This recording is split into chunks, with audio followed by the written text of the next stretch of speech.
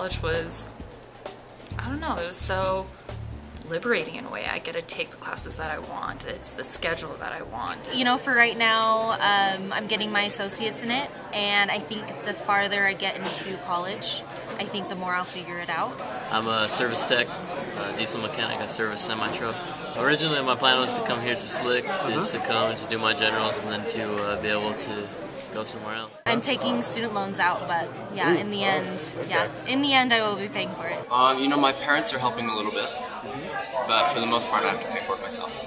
You know, when there's so much structure that you put into from yourself, from your own life, it gives you more sense of ownership of your schooling. So I'm trying to do well so I can maybe get a scholarship if possible. So I'm doing like biology and chemistry and all those fun classes. I'm actually working 30 hours, and so I'm doing that and then part-time school too. So you're not running sprints, you're running a marathon with school. In a marathon, everyone has bad miles, but you're not running 1 mile, you're running 26 of them. So I think that's kind of the hardest part of college.